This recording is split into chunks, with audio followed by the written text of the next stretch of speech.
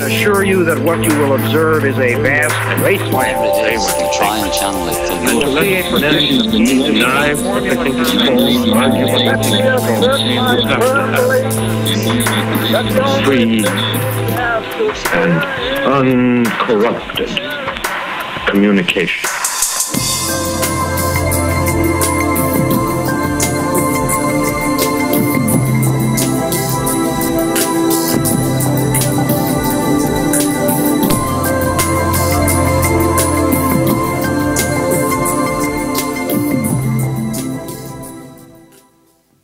No young kid growing up ever dreams of someday becoming a businessman. He wants to be a fireman, a sponsored athlete, or a forest ranger. The Lee Iacocca's, Donald Trumps, and Jack Welch's of the business world are heroes to no one except other businessmen with similar values. I wanted to be a fur trapper when I grew up. So, that's what I'm going to talk about tonight, the kind of odyssey of wanting to be a fur trapper to becoming a garmento.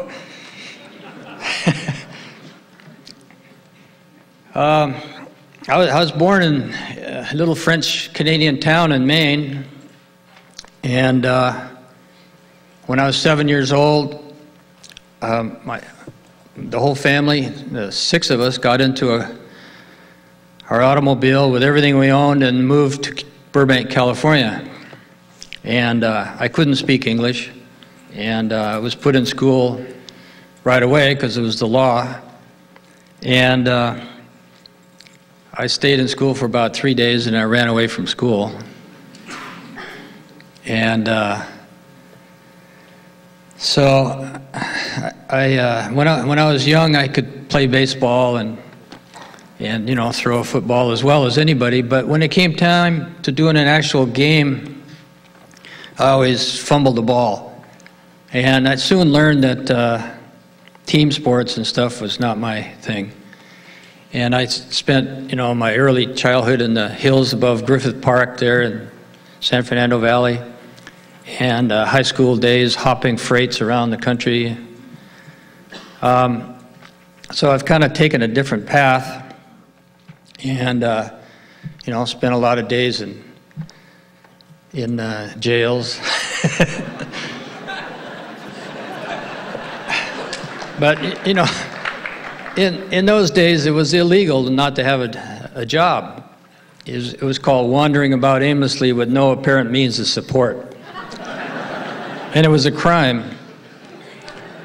So anyway, one of my favorite quotes about entrepreneurs is if you want to understand the entrepreneur, study the juvenile delinquent. Because, they're saying, this sucks. And I'm going to do it my own way. So when I was about 12 or so, I got in with a bunch of falconers in the San Fernando Valley, some older men who didn't mind taking in a bunch of young guys and teaching them falconry. And one of the first lessons I learned that kind of carried with me my whole life. I've been kind of a student of Zen philosophy, not religion or anything, just philosophy most of my life. And when a 12-year-old kid has to go out and trap a wild goshawk and then put him on his fists and hold him on there with jesses, and the hawk baits off over and over again, you put him back on, and you stay up with him all night until he finally falls asleep, on your fist early in the morning. And that's a real quick way of building trust. Well, the Zen master would have to ask, who's getting trained here? Well, climbing the hawk's nest kind of led to climbing for its own sake. And when I was 16 years old, I drove my old 40 Ford that I overhauled an auto shop class to Wyoming, and I climbed Gannett Peak, the highest peak in Wyoming. That was the first mountain I climbed, and I got pretty hooked. And I spent the summer in Jackson Hole and kind of learned to rock climb.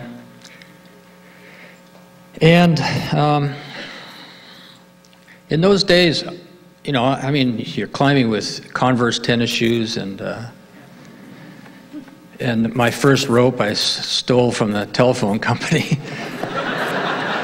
It was an old manila rope, you know. But the pitons in those days, you know, those spikes you drive in the cracks, were made in Europe, and they were made out of soft steel, and they were meant to be used just once. You know, the Europeans' attitude was to conquer mountains, you know, like, you know, the conquest of Everest, this kind of stuff. And they felt like, well, you do a first ascent of a route and you leave all the pitons in place, and it makes it easier for the second group. Well, you know, we were kind of brought up with reading John Muir and Thoreau and Emerson, and we had an attitude that you go into the mountains, but you don't leave any trace of having been there. So when I was, I guess about 18 or something, I went out and I bought myself a forge and an anvil and some hammers and a book on blacksmithing. I taught myself how to blacksmith, and I started making pitons out of hard steel, just bar stock out of hard steel, and made them for myself. And then they worked so good because you could put them in and take them out repeatedly. And then I made some for friends that I was climbing with, and then friends of friends wanted some. So then I started selling them. I could make 2 an hour, and I started selling them for $1.50 each. Doesn't sound like much money, but you got to remember that the European pitons were selling for 15 cents each, so it was 10 times the price. But by that time, we were doing kind of state-of-the-art rock climbs, and you had to have my pitons if you wanted to do those climbs. You couldn't get up those climbs. And pretty soon, you know, we're starting to do multi-day climbs on big walls in Yosemite, like El Capitan, where, you know, you spend 10 days up there, and you couldn't possibly carry enough pitons to do the climb. So we'd just carry like 40 or so pitons and use them over and over again. And so, you know, I'm selling these things out of the back of my car, and I'm working in my shop was in Burbank, but I was surfing already at that time. I started surfing in 1955, I think, in Malibu, and I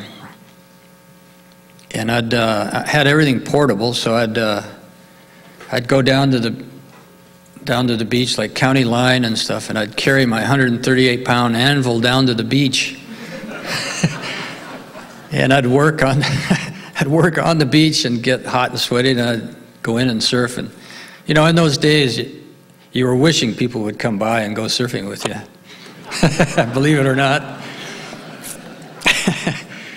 So anyway, you know, I never ever wanted to be a businessman, because those are the days when, you know, you thought businessmen were greaseballs, and that was the last thing you wanted to be.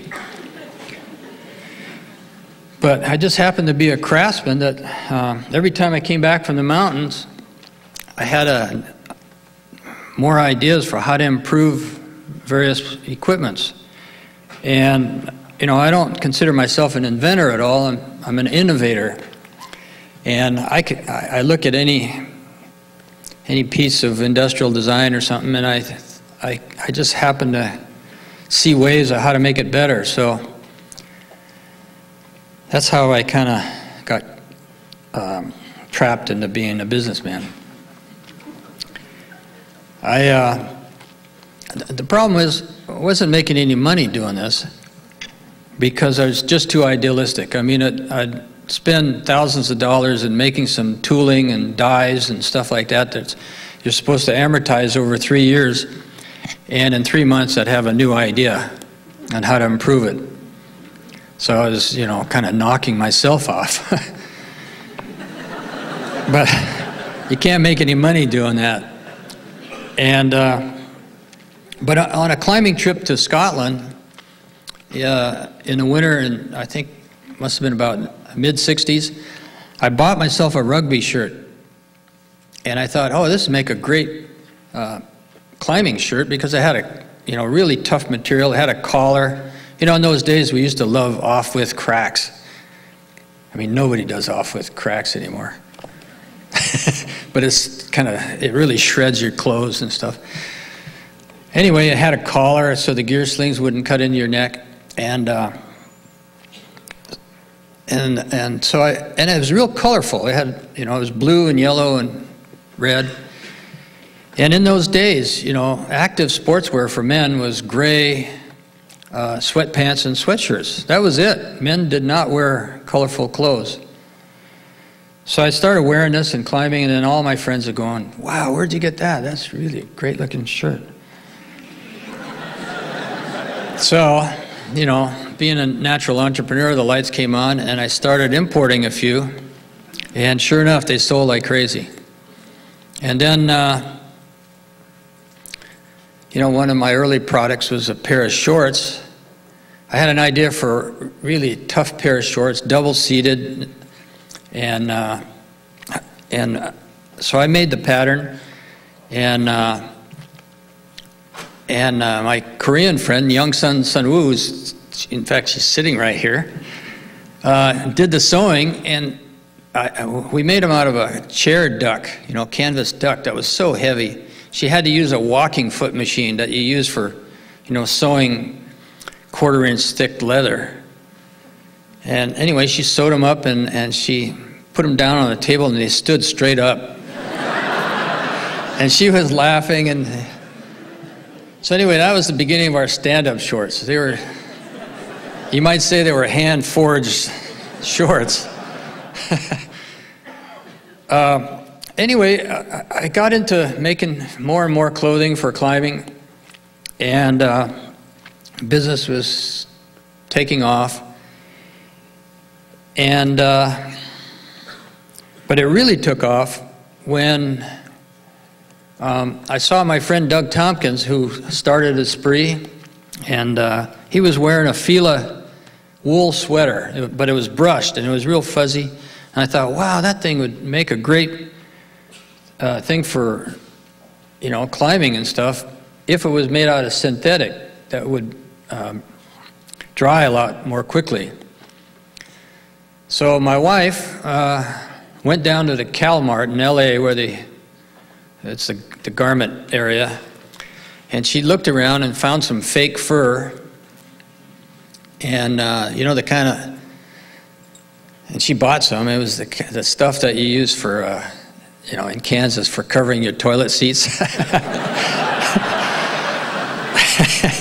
Real chic stuff. So we made up a jacket, and sure enough, you could fall into the river in the winter and take the thing off and shake it, and all the water would come out, and you put it back on, and it would save your life. Well, that pile jacket evolved into cinchilla, which was a much more sophisticated version, and then all of a sudden the sales just took off like crazy, because up till then I was selling stuff strictly to climbers and hardcore dirtbags, and now you got all these New Yorkers buying this thing to wear in their gold edition Jeep Cherokee to drive to their Connecticut home.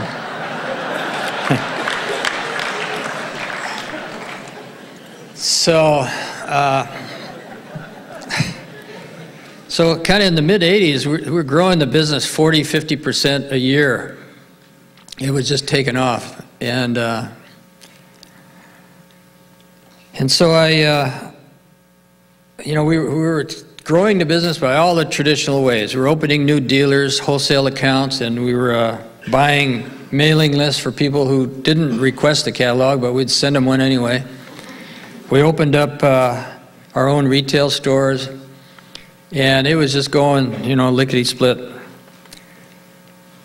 And in 1989, we had ramped up to do another 50% increase in business, and we had bought all the inventory and hired tons of people. And then 1990, a recession hit, and instead of growing 50%, we only grew 20%. But we were so strung out by growing that quickly every year that we had no cash reserves, and at the same time our bank was going belly up itself and wouldn't give us any more money. My accountant introduced me to the mafia who wanted 28% interest.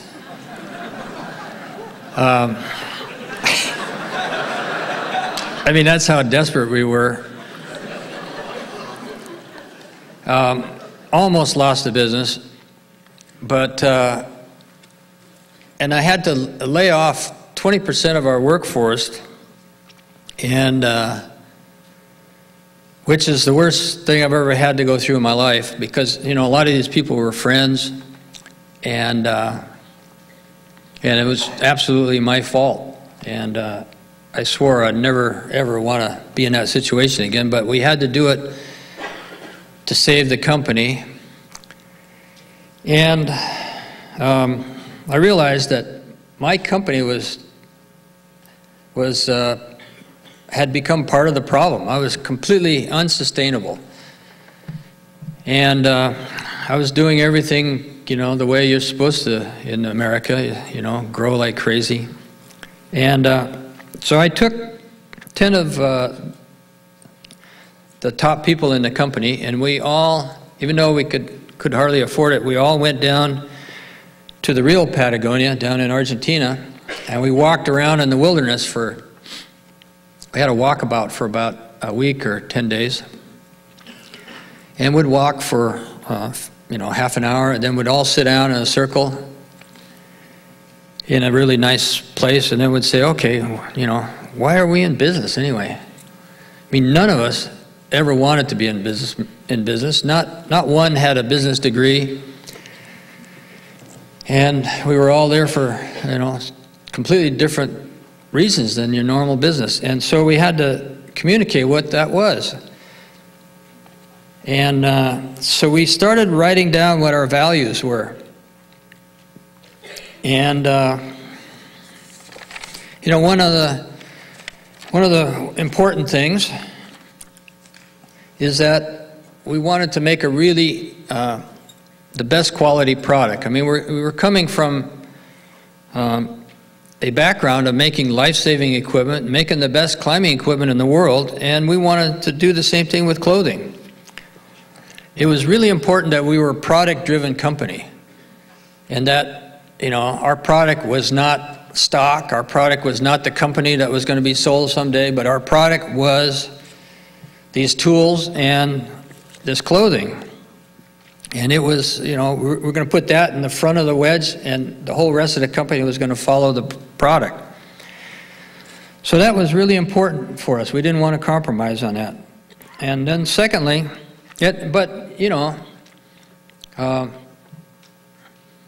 my chief designer at the time said, we can't make the best, we can make the best quality climbing hardware, but we can't make the best clothes.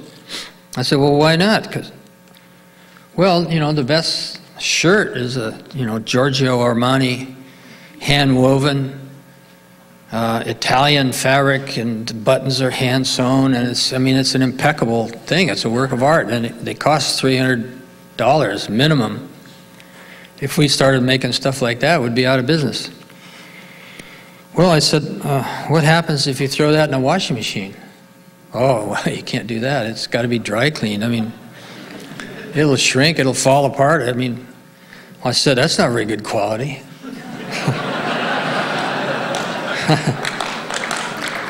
So, part of this book is defining what we mean by quality in clothing. We had to figure out what is quality, and what is quality for our customers and for ourselves, because we were our own customers. Then the next thing we wanted was flex time. We wanted to be able to take off a month or two and go on an expedition and do that, 2 or 3 times a year or more. So that's the name of the book. You know, that's where I got the name for the book, because we've had a company policy that, you know, one of the lessons of surfing or powder skiing or any of those kind of sports is that you don't go surfing next Tuesday at 2 o'clock, because you may show up there and it's flat or blown out and you're a loser. So, you know, we have a company policy that when the surf comes up, everybody drops their work that is a serious surfer and they go surfing.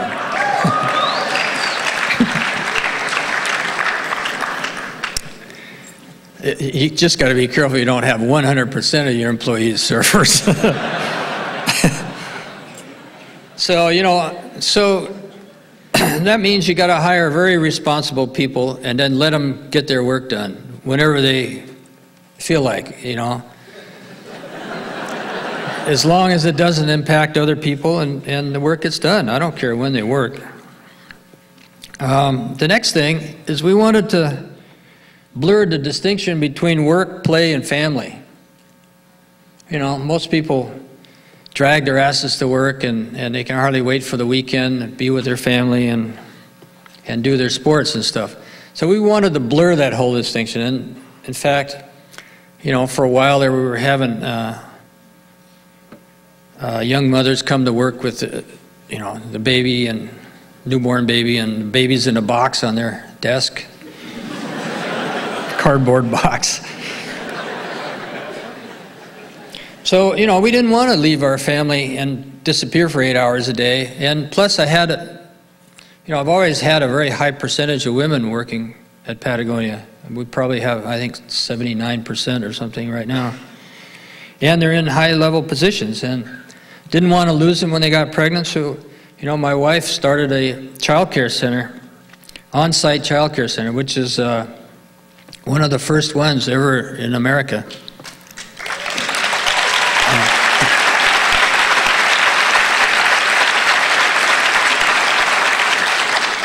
So the other thing is we wanted to be surrounded by friends. So we wanted to hire friends of friends, and we wanted to hire passionate outdoor people, or people who had a passion for something. You know, the high school kid that sits there and watches television for 6 hours a day with a kind of a drool coming out the side of his mouth, and you know, their brain is more dead than when they're sleeping. You know, there's no hope for those kind of people. I'd much rather get a young criminal or something.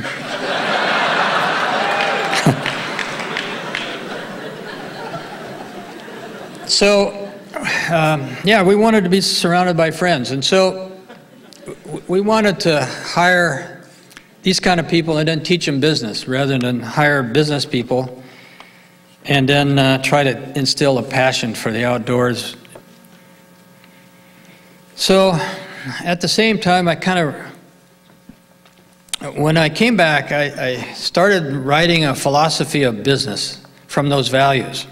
And that's what this book is about. It's a philosophical book on different aspects of business. And I read about 50 books on, you know, I woke up one day and I realized, okay, I am a businessman.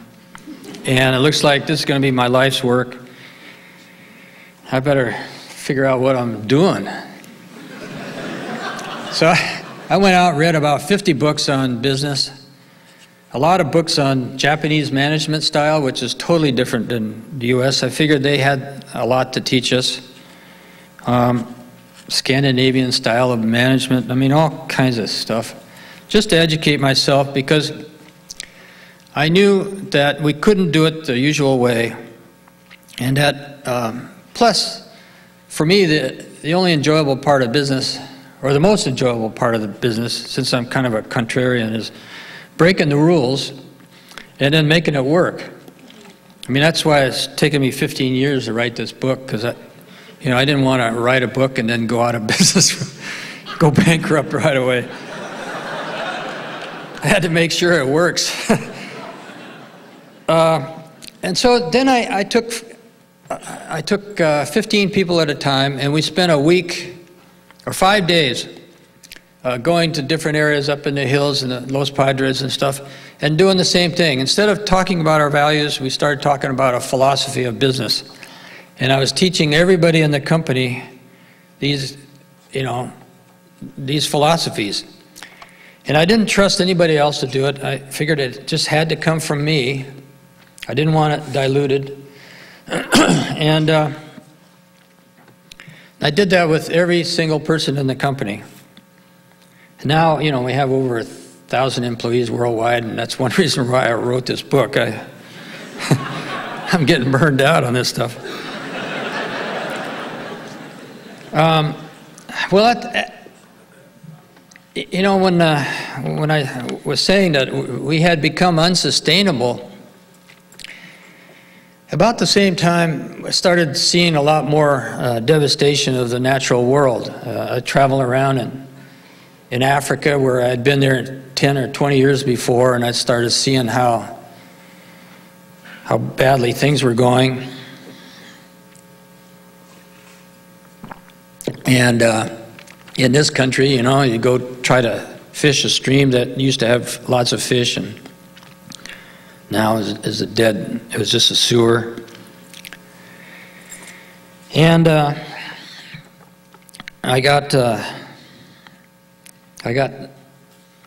started thinking about another part to our mission statement. Our original mission statement was make the best quality product. And we always felt that something is perfected not when you can't add anything more to it, but when you can't take anything away. It's kind of the difference between an old-fashioned Cadillac that was so butt ugly that they had to put all kinds of chrome breasts on it and stuff, compared to a Ferrari in those days, it didn't have any chrome on it.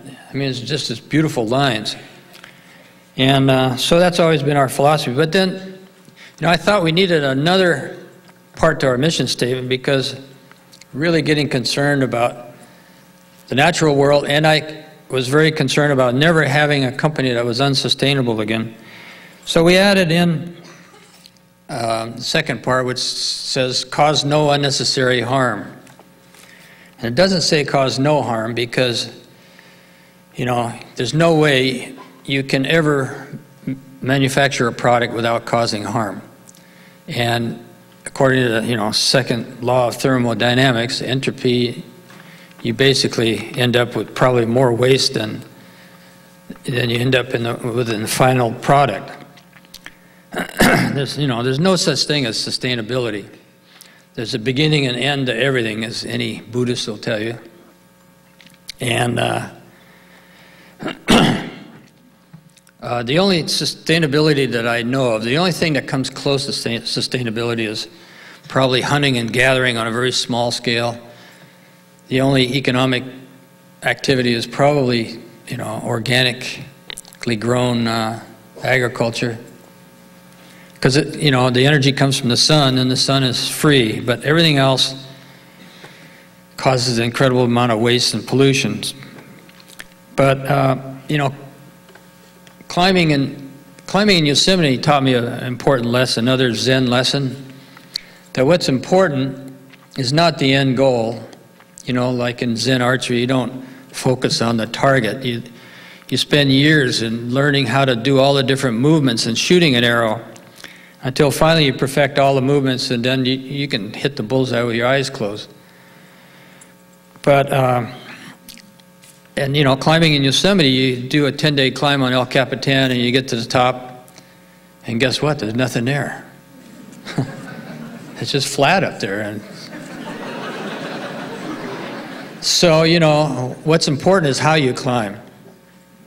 And if you compromise the process, I think compromise is the work of the devil. It's somehow in government particularly, they love compromise. Compromise is, Solomon cutting the baby in half and giving half a baby to each mother who's warring over whose baby it was. I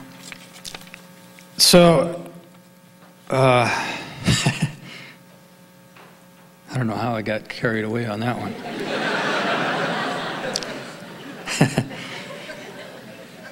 I always felt that a responsible farmer, leaves the land in better shape than when he received it. The forester doesn't just clear cut and then plant a monocrop, but takes just what's needed and to keep the forest healthy, and then leaves trees for the next generation. And then a responsible government makes its decisions on the society being here at least 7 generations into the future instead of 1 or 2 years. But somehow business is exempt from that responsibility. American style of business is you're supposed to grow this business as fast as you possibly can. You don't have to make a profit, you just show lots of growth so that you can have an IPO, sell a bunch of stock to some suckers, and then you retire to seize your world and play golf the rest of your life. Well, I don't believe that is right. And I've always felt that if the farmer has this responsibility, well, so do I as a owner of a company.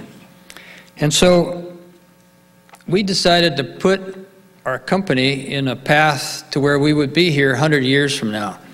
So all the decisions made are for the long term.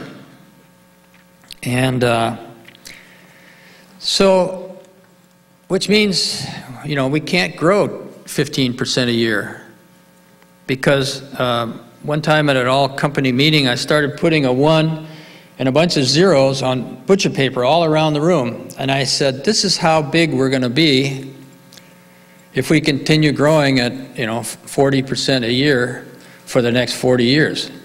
It was $1 bazillion. I mean, it was so ridiculous you can't believe it. And so we decided to grow at a natural growth. And so natural growth means that when the customer tells you that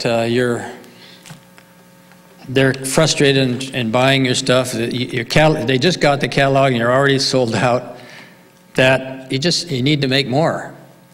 But we don't advertise on inner city buses to try to get gang kids to buy our black down jackets instead of Timberland or North Face. The reason we got into trouble in the first place is that with this chinchilla, we were selling stuff to people who wanted it but didn't need it. Whenever you're in that situation, you're a victim of the economy. The economy is going to go up and down, and you're going to go up and down like a yo-yo.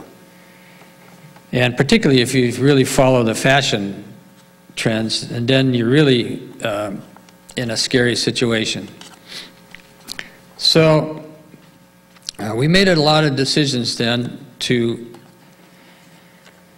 try to be here 100 years from now, and from then on, we controlled our growth, and we put ourselves, you could call it a path towards sustainability. It's the process towards sustainability that counts.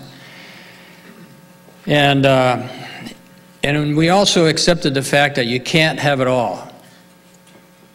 And, very few businesses will accept that. We turn away business all the time. Our advertising budget is 1/2 of 1% of sales, which is nothing in our kind of business. We want people to come to us. We want to have loyal customers who tell their friends. And then, if we grow 3%, 4% a year, we can be very profitable at that, and that's fine. I could call Nordstrom tomorrow and probably get $5 million order out of them or something like that. But that would put us on a suicide course. I've always believed that there's a proper size for any endeavor. And I think there's a proper size for my company. I use kind of a metaphor to show for what we were trying to do, which is make the best product and stuff. Imagine a little French restaurant that spends 10 years in getting their first Michelin star, another 10 years to get their second, and then, 25 years they've been in business, they finally get their third Michelin star, and they're one of the 10 best restaurants in the world. And then they say, okay, we made it, so now let's put in 50 tables. Well, there are no 3-star French restaurants with 50 tables. It's impossible. In Japan, there's the very best restaurants in Japan, like in Kyoto, it costs you $450, $500 to eat there. The size is dictated by the fact that the chef is the owner, because you can't hire a chef. Only the owner has the passion to really have one of these great restaurants. And the size of the restaurant has to be so that the chef is cooking and is waiting on the customer at the same time. So he has to see his customers right there. So they're tiny, they're very small. So for what we want to do, for our values, we can't have a large company.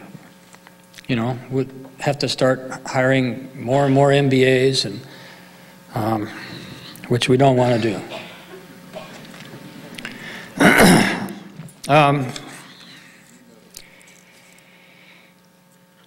Anyway, we got out of the crisis, and we've been doing pretty well ever since. In fact, the other value that we wanted to have was to get out of debt. I didn't want to ever deal with bankers again. And we're pretty close to that right now.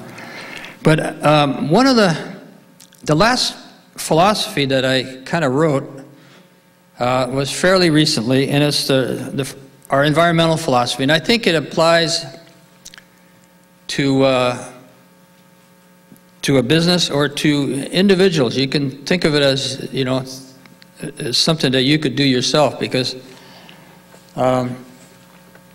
if you're an alcoholic, you have to confront yourself and say, I am an alcoholic before anything happens to stop drinking. I mean, and we just admit that we're polluters. We're using up non-renewable resources, and we're making consumer products, and we're part of the problem. So we're trying to be on the process of minimizing the damage what we do, and we have a 5-step program for doing that.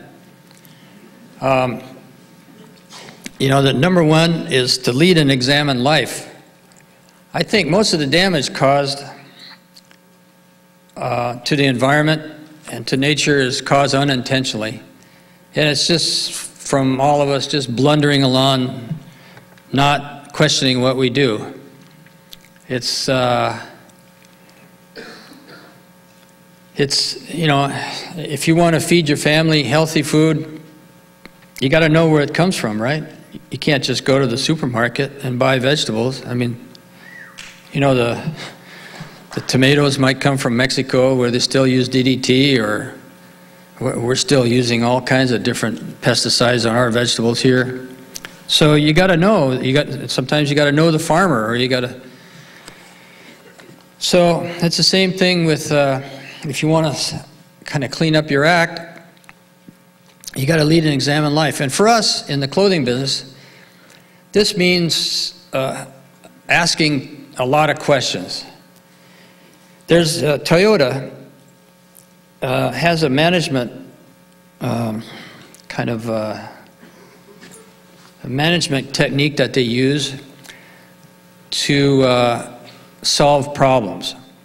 If our government used this technique, you'd see a big difference. But they say government is not interested in solving problems; it just rearranges them. So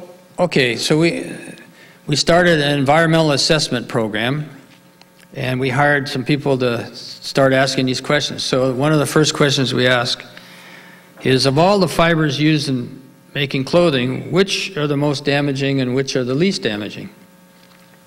Well, there's no books on this stuff, and it takes a long time to find some answers, but finally we find out that of all the fibers, you know, I mean, at first we thought, oh, it's got to be synthetics and stuff. I mean, they were made out of petroleum and stuff. But we find out that the most damaging fiber by far is 100% pure cotton. You know, those beautiful little cotton balls on baby skins you see in ads. That's the worst. In fact, it probably uses more petroleum than making synthetics. Because, you know, all our agriculture uses petroleum. I have a fact in the book here that I got out of National Geographic. It takes 8 barrels of petroleum to produce 1 cow. So anyway, the reason industrially grown cotton is so bad is that it uses 25% of the world's pesticides and insecticides, and it only occupies 3% of the world's farmland. And some of these chemicals are so toxic that they cost $500 a gallon. And in some areas of the world, they spray the fields as much as 20 times in a season. So I took a little trip to the Central Valley, in San Joaquin Valley here, and went to some cotton fields. And boy, it was an education. It was a real eye-opener. It was, I mean, they're killing fields. There's nothing out there that's alive. It's just, there's no birds, there's no insects, there's no weeds. There's just these little canals of toxic water. And, you know, the cancer rate's 10 times normal. There's crop dusters flying over, right over the workers, doesn't matter. And there's no outlet to that San Joaquin Valley. There's no river that goes to the ocean. So all of that flows out into low areas and creates these huge ponds, like Kesterson. You've probably heard of that. And then they hire these guys to sit on lawn chairs with shotguns and keep the waterfowl from landing so that, you know, they don't have chicks with 3 beaks and 4 legs and stuff like that. And I came back and I said, okay, I don't want to be in business. I didn't want to be in business in the first place, but I really don't want to be in business if I have to use industrially grown cotton. And, you know, cotton was 20% of our sales. And I said, I don't care. I'm not going to do this. It's kind of like, you know, you have a company, you're one of the best employers in America, you're hiring people and you're giving them great benefits, but you're making landmines. But you're making great landmines, you know, the highest quality landmines. And you go to Cambodia and you see all these people walking around with 1 arm, 1 leg, and you see the results of your landmines. So I gave the company 2 years to get out of making anything out of industrially grown cotton. And you don't just call your fabric supplier. You say, oh, you know, that 10,000 yards of shirting I ordered last week, you know, switch that to organically grown. A few companies had tried using organic cotton. Esprit tried it. Vanity Fair tried it. But what they did is they tried a little separate line, and they figured out, well, you know, if this takes off, then we'll grow it, and if it doesn't, you know, we got our regular business going. So they weren't really committed like I was. I just told the company, that's it. Either we make this work, or we're never going to use cotton again. And so it mobilized the entire company, and I've never seen the company do better work. And they were all, you know, everybody went to the Central Valley. They all saw this. They came back. They were all absolutely committed. And, you know, we started talking to organic farmers and sometimes co-signing their loans so that they could get a loan from the bank, because the bank wouldn't loan them any money if they grew organically. We had to go to find a gin that would process our cotton, because, you know, the gin separates the seed from the cotton ball, and these gins are just dripping with cottonseed oil. And, you know, the oil is where all the chemicals are concentrated. You know, one of the chemicals is Agent Orange, because they use that to defoliate the plants so the mechanical pickers can pick. Well, anyway, cottonseed oil is not regulated by FDA. Somehow they've got it so that they don't have to worry about that. And, you know, check out your chips someday. If there's any cottonseed oil in there, don't eat it. And then they feed the cotton seeds after they press the oil out to the cattle. So you're getting that in your beef. Anyway, we can't run. We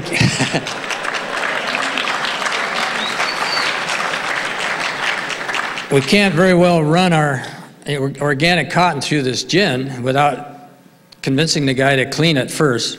And then we get to the spinner who makes the yarn and stuff, makes the fiber, and he doesn't want to deal with us because our stuff is coming in with, you know, seeds and stems and sticks and, you know, little pieces of leaves, and because we didn't use defoliant, the farmer had to do it in a natural way, kind of starve the plant for water just at the right time of the year and stuff. So I can tell you that it wasn't easy switching over, but we did it. We found a few good partners, and we convinced them that this was going to be the future, and we made it work. And but,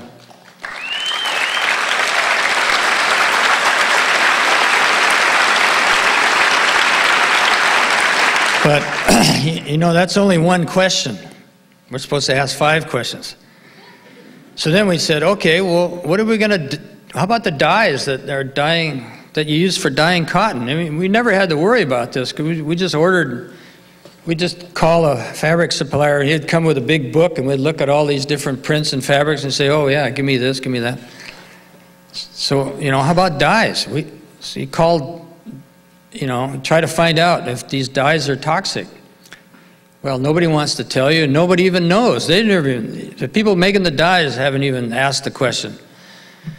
Well, finally we find out, yeah, this stuff's toxic. But there's a company in West Germany that makes cotton dyes that are non-toxic, except, you know, one color is toxic. So, okay, so we don't do that color. Okay, that's 2 questions. Well, where are they going to dye this stuff? You know, is there a big outfall going into a river from the dye house? So we send somebody over to Portugal because we're going to make flannel shirts out of them. So they go there, and sure enough, here's all these dye houses on this river that goes into Porto in Portugal. Huge river, big outfall pipes going right into the river. But the last dye house down at the mouth of the river can't use the water because it's jet black. So they've bought all this fancy machinery to clean the water so they can use it. So they clean it, and then they dye their stuff, and then they run it back through the machinery again, and it comes out pure into the river. So there you go. Now we got a choice. You know, education leaves you choices. You know, the uneducated person, you know, choices. He's got to go through life like this. So anyway,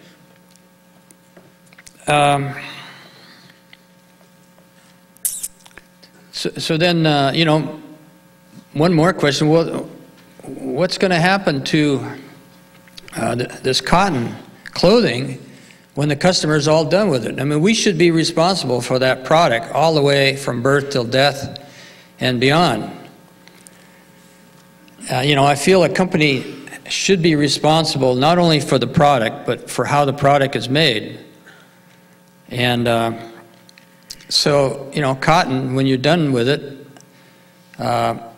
you know, if you bought a pair of bell-bottom pants and suddenly they're out of fashion, you throw them away, right? Or you give them to the Salvation Army, and then 15 years later it comes back into fashion, and people are rushing to buy them again. But so that was a problem. So we were absolutely committed to not putting fashion into our sportswear. You know, if the collar points are 5 inches long, well, we don't make them 5 inches. We do them 3 inches. So that they're never in fashion, never out of fashion. And the difference between a Hawaiian shirt that you can buy at a vintage Hawaiian shirt store for $300 and one that's 50 cents at the Salvation Army, they're both Hawaiian shirts. But, one is classic. One never goes out of style, and the patterns line up, and there's a big difference between the two. So we realized that the most important thing we could do is to try to make the clothes last as long as possible, and not go in and out of fashion, because we're responsible for them. But I can tell you one thing that's just happened very recently that is really exciting. It's the most exciting thing that's happened in the company in a long time. We've partnered with a Japanese mill that just spent $100 million in a recycling plant where they're going to recycle polyester. Now, we've been making 40 different products out of, all our fleece and stuff made out of recycled soda pop bottles. But when you're done with those products and they're all worn out, you throw them away. But now, we're telling our customers that when you're done with your Capilene underwear, which is polyester, you bring it back to us and wash it first, especially the thongs.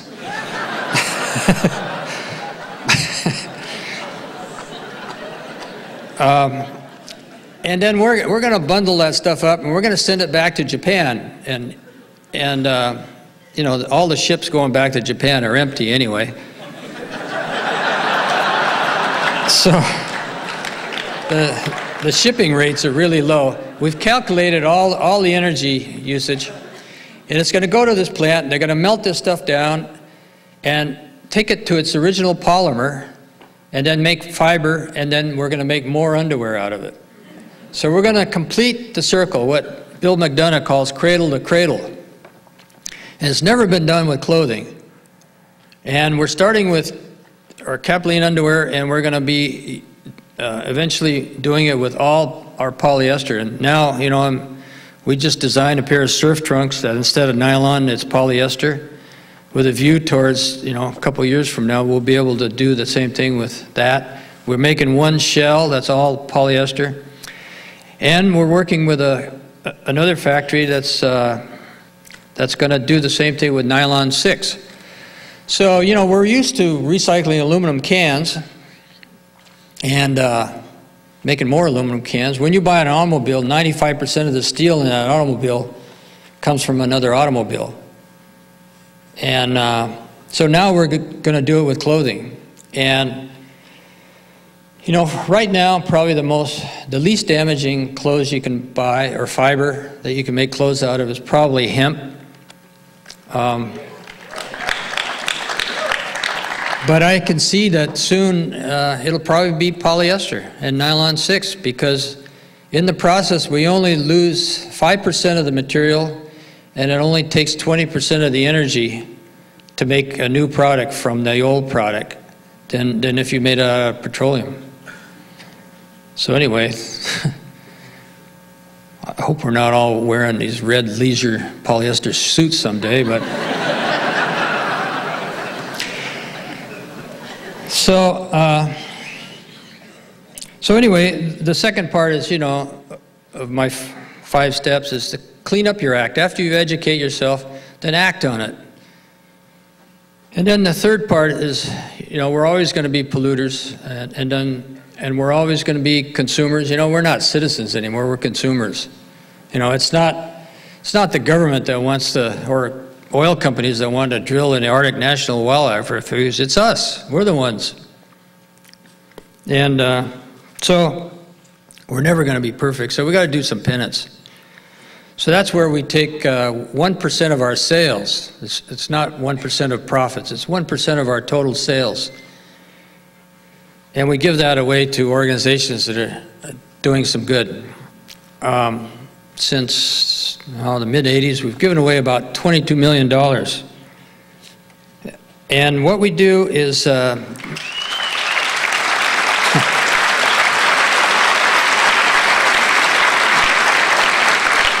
Well, that's a lot of your monies. Thank you. What we do with it is we give it away to environmental causes. And people ask us why we don't give to social causes. Well, I think if you start asking the 5 questions with any cause, with any problem in the world, you'll get down to the real cause is an environmental cause.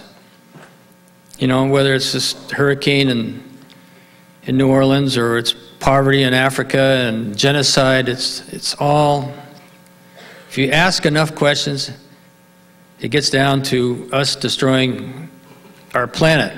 And, you know, and government is not interested in causes. They're interested in working on symptoms. You know, take, you know, 1 out of 8 women in this room are going to get breast cancer. And that's up from 1 in 40 in World War II. So you can't tell me it's genetics. It has to have some environmental cause. And yet, you know, I found out in writing this book that only 3% of the monies that go to breast cancer research go to trying to find environmental causes of breast cancer. All the rest goes to finding cures. Well, you know, your average house has 5,000 toxic chemicals, most of which haven't been tested to see if they give you cancer. There's only been like under 1,000 chemicals that have been tested to see if they give you cancer. So you can give money to breast cancer research, but give it to organizations that are working on stopping the use of these pesticides and these toxic chemicals.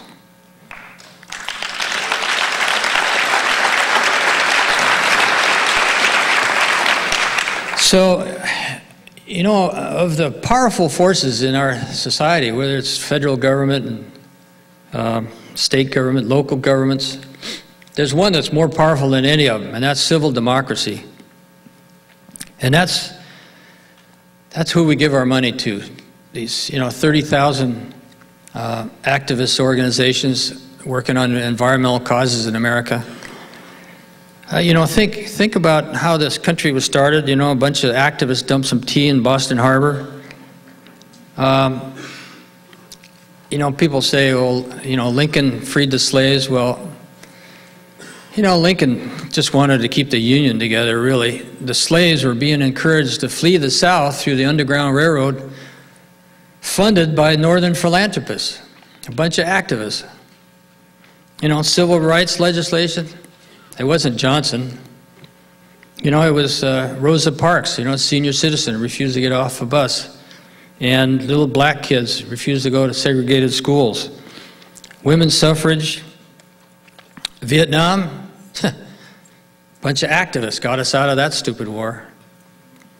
So, you know, I really believe in this civil democracy. And in fact, one of the lessons of nature that is really important for me is nature loves diversity. You know, it's always trying to make new species. It hates monoculture. It hates a monocrop. It just loves this diversity. And why not solve all our problems with hundreds of thousands of little NGOs, non-government organizations around that are doing good work instead of, you know, just bloated bureaucracies and stuff.